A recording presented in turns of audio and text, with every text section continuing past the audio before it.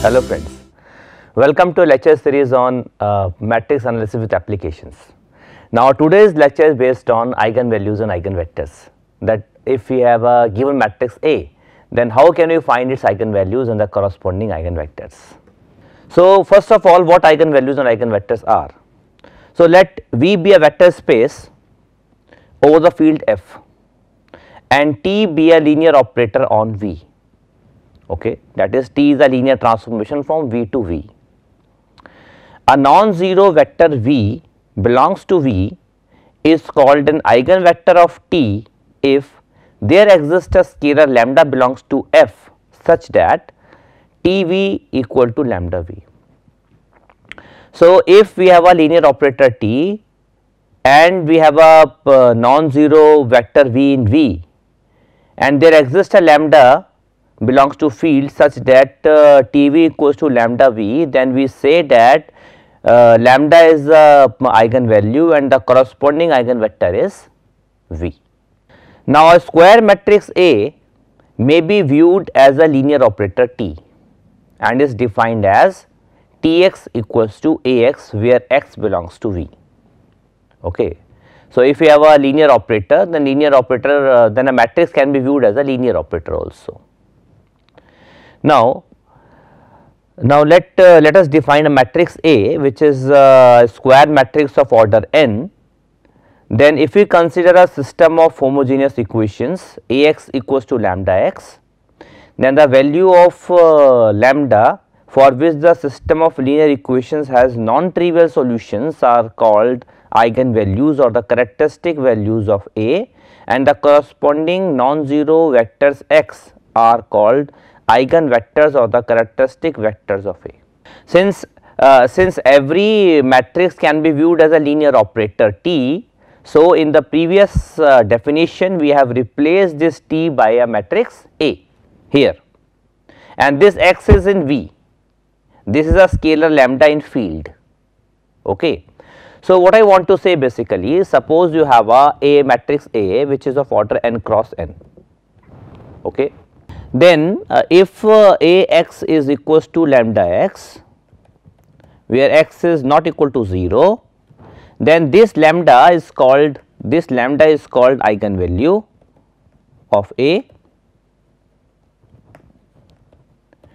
and x is called corresponding eigenvector, corresponding eigenvector of A, or eigenvector corresponding to lambda. Okay. Now we are having Ax equal to lambda x. So this can be written as Ax minus lambda x equal to 0. Okay. Now this can be written as A minus lambda into I times x equal to 0, where I is an identity matrix. Now what we are having basically, we are having A minus lambda I x equal to 0 means we are having system of homogeneous linear equations, because right hand side is 0. Okay. Now since x is not equal to 0, as we already defined in the definition, x is not equal to 0. So this means if we are taking this as a linear operator T, if we take A minus lambda I as a linear operator T, then Tx equal to 0, that means and x is not equal to 0, that means the nullity, the null space, the nullity of this matrix or this operator is greater than equal to 1. Okay. Because x is not equal to 0 means because this means nullity is not 0, and nullity is not 0 means it is greater than equal to 1. Now what is the dimension of A minus lambda I? Of course, dimension of A minus lambda I is n. So by rank nullity theorem, the rank of this A minus lambda I plus nullity of A minus lambda I must be equal to dimension of matrix or operator, which is n. So, this implies rank of A minus lambda I must be equals to n minus nullity of A minus lambda I, and since nullity is greater than or equal to 1, this means this is less than or equal to n minus 1. And since rank is less than or equal to n minus 1, less than or equal to n minus 1, this means in the echelon form of this matrix at least one row is there which is having all 0 elements, and that means this implies determinant of A minus lambda I must be 0. Now, this equation determinant of A minus lambda I equal to 0 is called a characteristic polynomial. This will give a characteristic polynomial in lambda, characteristic polynomial of lambda. Okay. Now this is a matrix of order n cross n. So, determinant, so this determinant will give a polynomial of degree n in lambda. Okay. So what we are having now? So, now if we visualize the determinant of A minus lambda I equal to 0, that means this determinant is equal to 0. Okay. You see, if we are taking determinant of A minus lambda I equal to 0, so it implies that determinant of A is this matrix, you see A11, A12, if you are taking this matrix as A and an1 up to an, okay, minus lambda times I is identity matrix.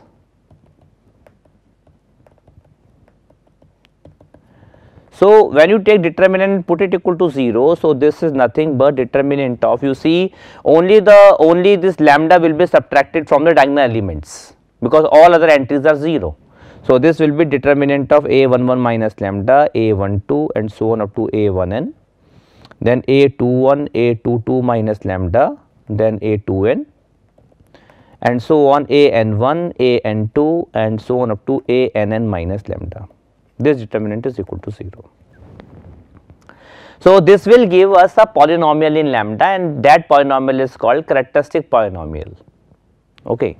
So, this is basically gives minus 1 raised to power n, lambda raised to power n minus say C1 lambda raised to power n minus 1 plus C2 lambda raised to power n minus 2 minus and so on plus minus 1 raised to power n into Cn is equal to 0. Okay, because when you expand this in terms of lambda, so you will get a polynomial of degree n in lambda. Now if you carefully observe this determinant, you see, when you open from the first element, you see, if you take A11 minus lambda, then you delete this row and this row and this column. So, this will be the remaining determinant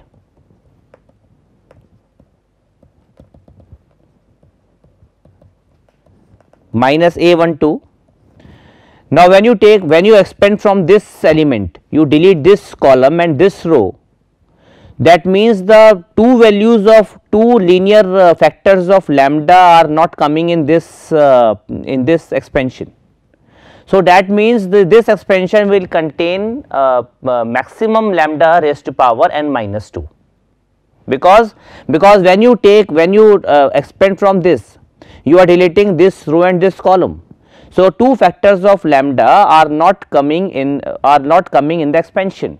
That means the maximum power of lambda which is coming from this term is maximum power of lambda which is coming from this term is lambda raised to power n minus 2.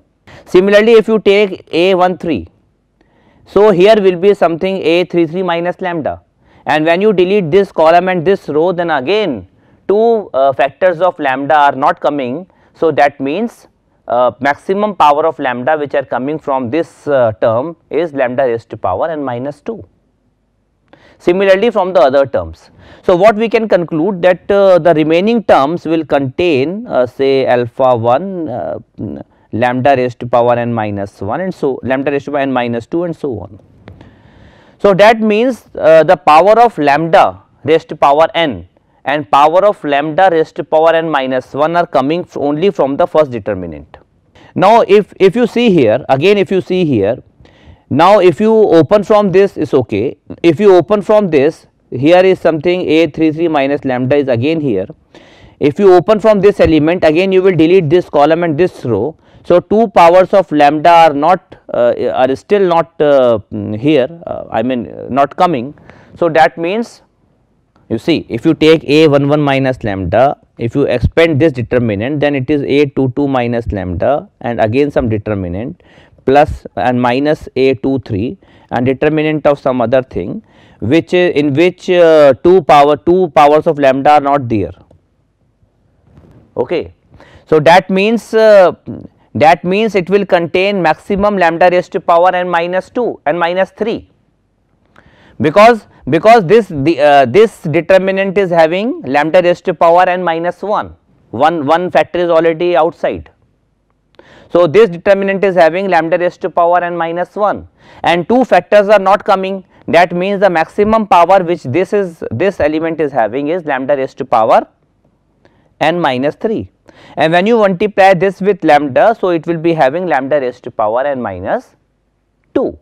So that means what I want to say basically, that when you expand similarly the entire determinant, so lambda raised to power n and lambda raised to power n minus 1 are only coming in the product of the diagonal elements. When you similarly try to expand this entire determinant, so lambda raised to power n and lambda raised to power n minus 1 is coming only from the product of the determinant diagonal elements. Okay. So and all other, and the lambda raised to power n minus 2, lambda raised to power n minus 3 are from the all the components, maybe from all the components, all the elements. So that means coefficient of lambda raised to power n is simply coefficient of lambda raised to power n in simply A11 minus lambda, A22 minus lambda and so on ANN minus lambda, and it is simply minus 1 raised to power n. You carefully see, it is simply minus 1 raised to power n. And similarly, if you want to see coefficient of lambda raised to power n minus 1, it is simply coefficient of lambda raised to power n minus 1 in again this product A11 minus lambda, A22 minus lambda and so on up to ANN minus lambda. So what is the coefficient of lambda minus lambda raised to power n minus 1 in this? It is simply A11 plus A22 plus and so on ANN. You can simply see the sum of these elements A11 plus A22 and so on up to ANN will be the coefficient of lambda raised to power n minus 1. Okay. So what basically now we are having determinant of A minus lambda I is something like minus 1 raised to power n, and it is lambda raised to power n minus C1 lambda raised to power n minus 2 and minus 1 plus C2 lambda raised to power n minus 2 minus and so on minus 1 raised to power n Cn. So this is equal to this. Now so how many roots this equation will be having? This equation will be having n roots, because it is of n degree polynomial. So let lambda 1, lambda 2 and so on up to lambda n are the roots, be the roots of this equation. Okay. So if these are the roots, then what is the sum of the roots? You can simply see the sum of the roots is simply, okay, this is the equation. So sum of the roots of this will be simply negative of minus C1, okay, it is minus negative of minus C1, and this is equal to basically, this is equal to you see the coefficient of lambda raised to power n minus 1 is simply this. So this is A11 plus A22 and so on up to ANN, and this is called a trace of a matrix, A. So what we have concluded? We have concluded that sum of eigenvalues is nothing but the trace of the matrix, that means sum of the diagonal elements, the first property. The second property is, now this result, that this is equal to this, holds for every lambda, for any lambda. Okay. So, this holds for lambda equal to 0 also, and when you substitute lambda equal to 0, we will get a determinant of A as equal to Cn, okay, as Cn.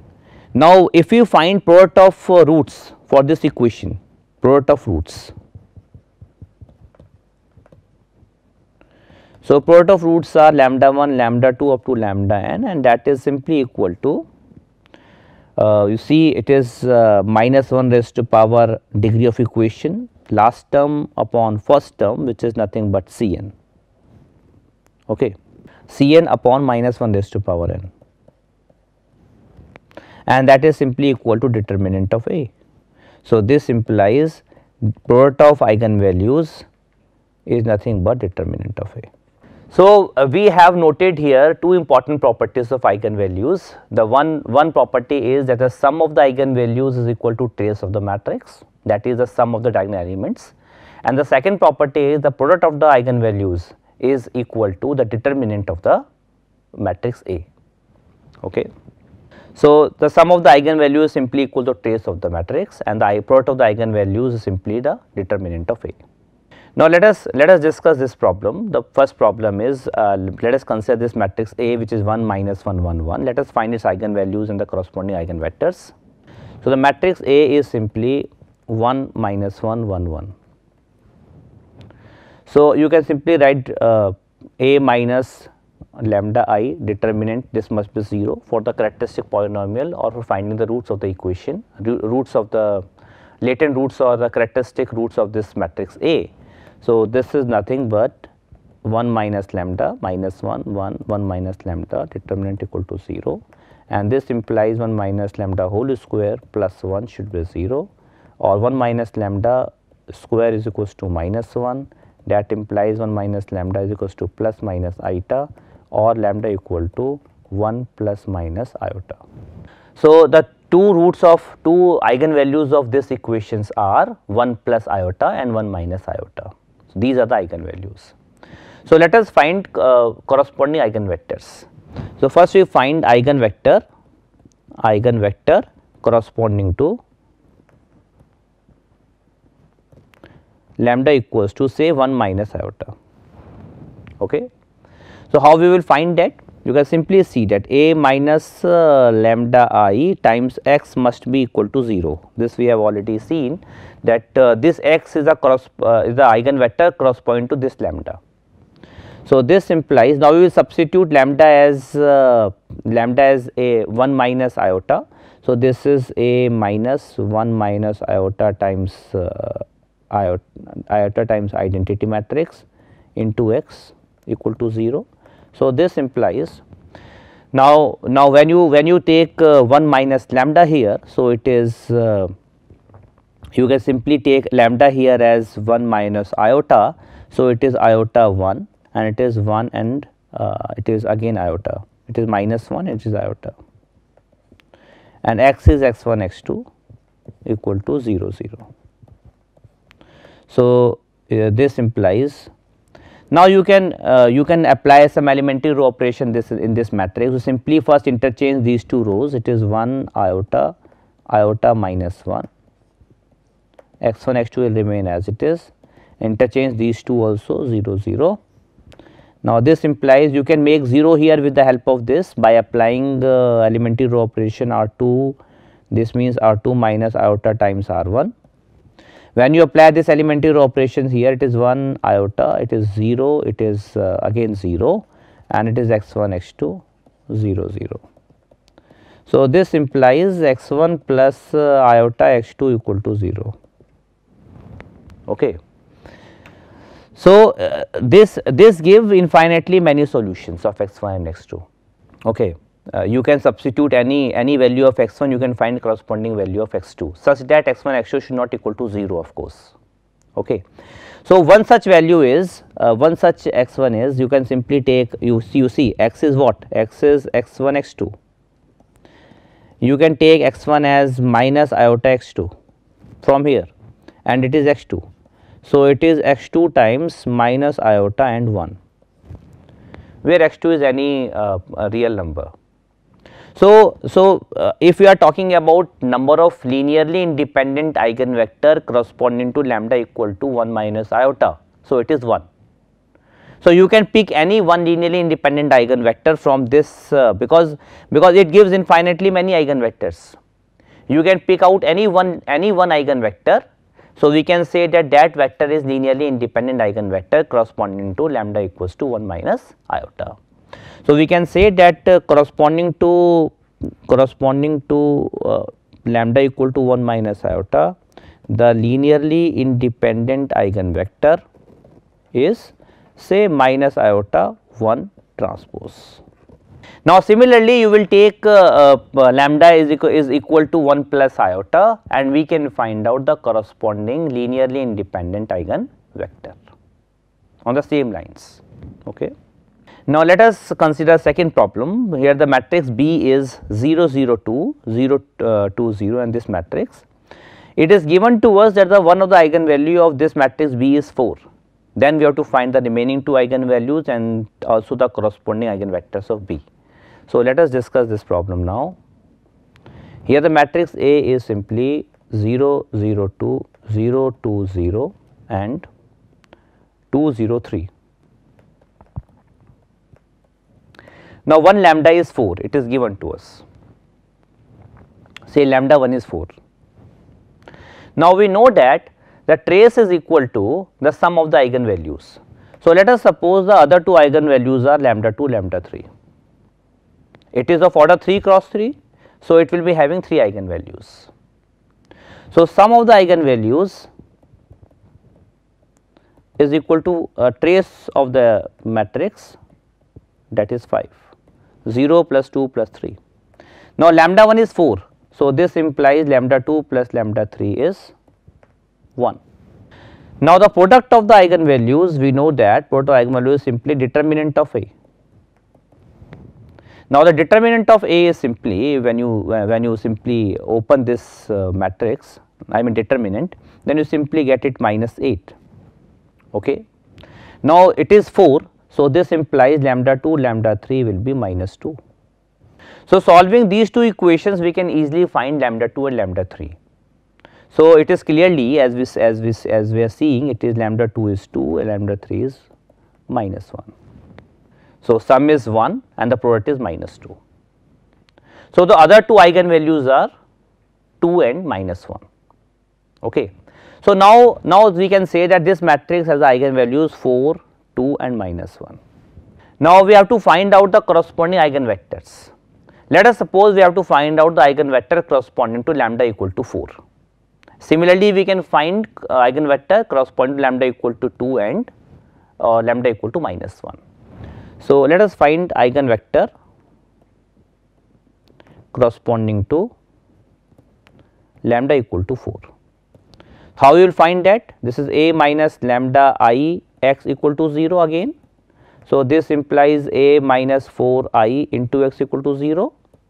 So, this implies minus 4 0 2, this is 0 minus 2 0, this is 2 0 minus 1, and x is x which is equal to 0. This implies, now we will try to convert this into its echelon form. Okay. So, we will make 0 here with the help of this is already 0, we will make 0 here with the help of this. So, which operation we will apply? R3 to R3 plus half of R1. So, this is minus 4 0 2, this is 0 minus 2 0, this is 0 0, this plus half of this is again 0. Okay. Now, this implies minus 4 x1 plus 0 into x2 plus 2 into x3 equal to 0. If you are taking x as x1, x2, x3, you substitute it here and we multiply these two matrices, then we simply get these equations, and minus 2 x2 equal to 0. So, this implies x2 equal to 0 and x3 as 2x1. So, what is the corresponding eigenvector? Corresponding eigenvector will be you can see it is x1 0 and 2x1. So, it is x1 times 1 0 2. So, again there are infinitely many eigenvectors corresponding to lambda equal to 4, but if you are talking about number of linearly independent eigenvector corresponding to lambda equal to 4, so that is 1. You can pick any one eigenvector from this space. So, we can say that is the linearly independent eigenvector corresponding to lambda equal to 4. Similarly, we can find out eigenvector corresponding to lambda equal to 2 and lambda equal to minus 1. Okay. Now, if lambda is an eigenvalue of a matrix A and x is a corresponding eigenvector, then we have the following properties.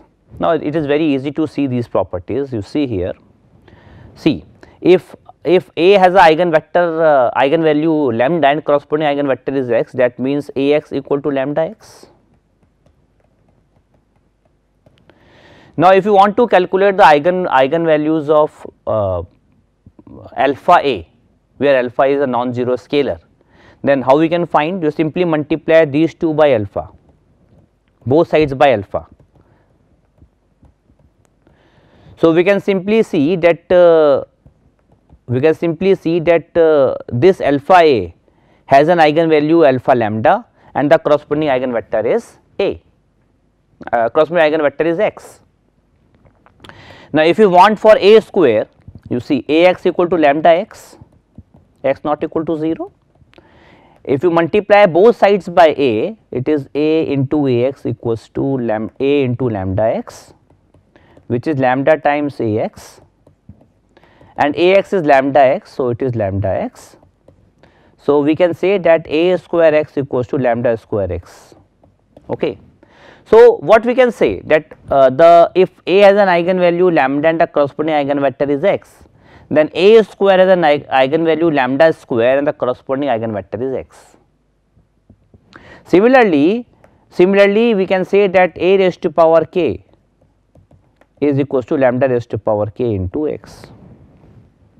You can simply similarly find A cube, A raised to power 4 and so on. So, what we have concluded? We have concluded that if A has an eigenvalue lambda and a corresponding eigenvector is x, then A raised to power k has an eigenvalue lambda raised to power k and the corresponding eigenvector is x. Now, next property is A and A transpose both have same eigenvalues. That is very easy to show. You can see that eigenvalues of are given by this expression. Okay. Now, A minus this matrix, the transpose of this matrix is equals to A minus the determinant of this is same as determinant of this, because by interchanging rows and columns will not change the value of the determinant. This is equal to 0, it is given to us, and this implies A transpose minus lambda I whole determinant is equal to 0. So, that lambda is not changing here, whatever lambda we are having here, same lambda we are having here, that means the eigenvalues of A and A transpose are same. The next is if you say that Ax equal to lambda x and suppose determinant of A is not equal to 0, that means A is invertible, then you can take A inverse both the sides, then A inverse of Ax will be equals to lambda times A inverse of x, and this implies identity into x equals to lambda into A inverse of x, and this implies A inverse of x will be 1 by lambda times x. This is one or identity. Yeah. So, we can say that if A has an eigenvalue lambda and the corresponding eigenvector is x, then A inverse has an eigenvalue 1 by lambda and the corresponding eigenvector is x. Okay. So, these are few of the properties of eigenvalues which is stated here. Okay. And if G lambda is an eigenvalue of Ga, where G lambda is a polynomial of lambda, where x is an eigenvector of Ga corresponding to eigenvalue G lambda, that is very easy to show again, because the third property itself states that if G lambda is a polynomial of lambda, then G lambda is an eigenvalue of GA. Now let us discuss these few problems quickly. You see, if A is a singular matrix of order 2 and having trace 3, if it is a singular matrix means determinant is equal to 0. Determinant is nothing but product of eigenvalues. Product of eigenvalues equal to 0 means at least one of the eigenvalues is 0. Now it is of order 2, that means it is having only 2 eigenvalues, say lambda 1 and lambda 2. Okay.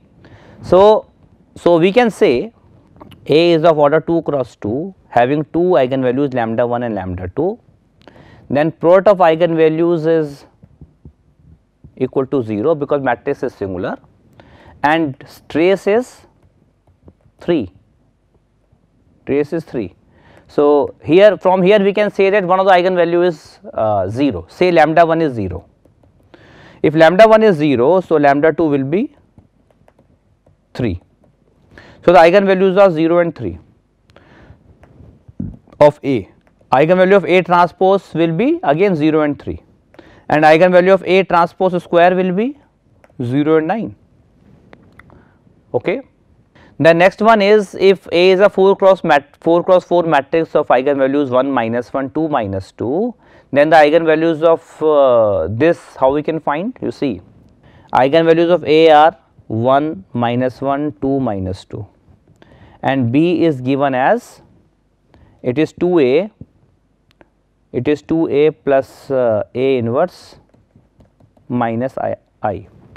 So it is some polynomial in it is some polynomial in B, A. So the eigenvalue of B will be nothing but if A has an eigenvalue lambda, then the eigenvalue of B will be nothing but 2 lambda plus 1 by lambda minus 1. 2A has 2 lambda eigenvalue, A inverse has 1 by lambda eigenvalue, and this eigenvalue is 1. So simply you can substitute here. Corresponding to 1, we are having 2 plus 1 minus 1 is 2 for B. Corresponding to minus 1, if you substitute minus 1, it is minus 1 minus 1, that is minus 4. Corresponding to 2, it is 1 plus 1 by 2 minus 1, that is 4 minus 1 by 2, that is 7 by 2. Corresponding to minus 2, if you are talking about minus 2, because minus 2 it is minus 4 minus 1 by 2 minus 1, that is minus 4 minus 3 by 2, that is minus 11 by 2. So these are the eigenvalues corresponding to B. So the third problem is simple. If A is a matrix of order n and such that A raised to power k is 0, where k belongs to a natural number, then all these eigenvalues are 0. Because if any of the eigenvalue is not equal to 0 of A, then A raised to power k will not be 0. Okay. So therefore all the eigenvalues of A must be 0.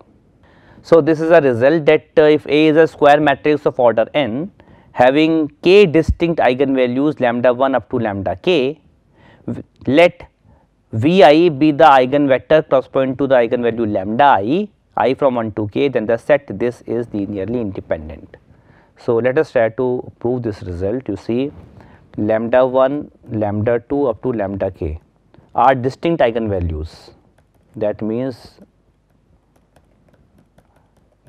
lambda I is not equal to lambda j for I not equal to j, number 1. Now the set we are considering this V1, V2 up to Vk. We have to show that this set is linearly independent. V1 is a eigenvector, linearly independent eigenvector corresponding to lambda 1. V2 is a linearly independent eigenvector corresponding to lambda 2 and so on. So we will prove this by the method of induction. Okay. Let us for n equal to 1, for k equal to 1, we are having V1, and V1 a single set is it is linearly independent. A singleton set is always linearly independent. Singleton non-zero vector, and V1 is a non-zero vector, is always linearly independent. Now we will assume that it is true for k equal to r.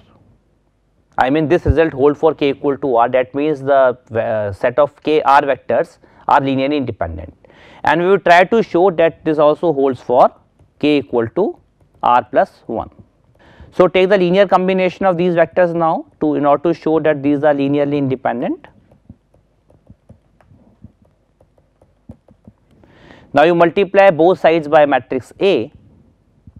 So we can simply take A into alpha 1 V1 plus A into alpha 2 V2 and so on, A into alpha R plus 1 VR plus 1 equal to 0. Now A into Vi is lambda I into Vi for all I, because lambda I is the eigenvalue and the corresponding eigenvector is Vi. So we can simply write lambda 1, A V1 is lambda 1 V1. Similarly, alpha 2 lambda 2 V2 and so on up to alpha R plus 1 lambda R plus 1 VR plus 1. Now say this equation 1 and this is equation 2. You can multiply 1 by lambda R plus 1 into 1 and subtract with 2. So what we will obtain? We will obtain lambda alpha 1 into lambda R plus 1 minus lambda 1 V1 and so on up to alpha R lambda R plus 1 minus lambda R times VR equal to 0. Now we have already assumed that a set of R vectors is linearly independent. So this is some linear combination of these linearly independent vector which is equal to 0. So this implies alpha I is lambda R plus 1 minus lambda I equal to 0 for all I. But eigenvalues are distinct. So this is not equal to 0.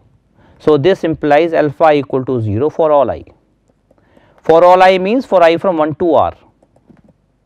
And when you substitute alpha from 1 to R here with all 0, then you will get alpha R plus 1 VR plus 1 equal to 0. And since VR plus 1 is not equal to 0, it is an eigenvector. So this implies alpha R plus 1 equal to 0. So we have shown that all alpha i's from I from 1 to R plus 1 equal to 0. That means this set of vectors are linearly independent. So in this lecture we have seen that what eigenvalues and eigenvectors are and some of the important properties of eigenvalues and eigenvectors. So thank you.